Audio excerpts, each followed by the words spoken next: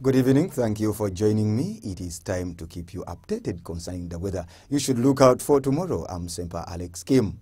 Generally, sunny conditions are still persisting across the country, though by 9 a.m. this morning, Kitugum reported 23.2 millimeters of rainfall, whereas for Arua it was 13.9 and for Kasese 0.3 millimeters.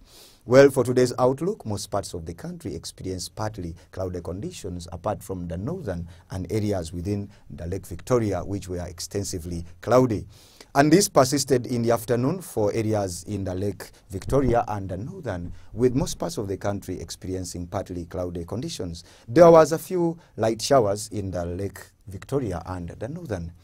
Well, from their satellite look over Africa, the rain belt, also called the ITCZ, is quite diffuse across the central part of the continent, and it has been lifted on the northern sector of our country. That is why it is quite active. So tomorrow we shall be seeing most parts of the country experiencing partly cloudy conditions. Well, apart from areas along the Lake Victoria basin where we are expecting chances of light showers.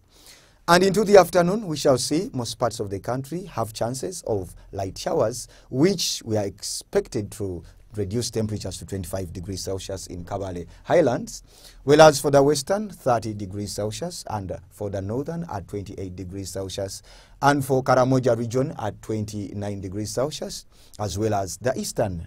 For areas along the Lake Victoria basin, we are forecasting 28 degrees Celsius and partly cloudy conditions.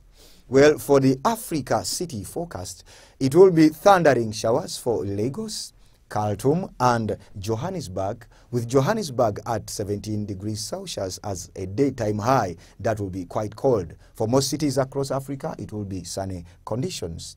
And for the international city forecast, it will be clear skies, bright and sunny conditions for Dubai as well as New York.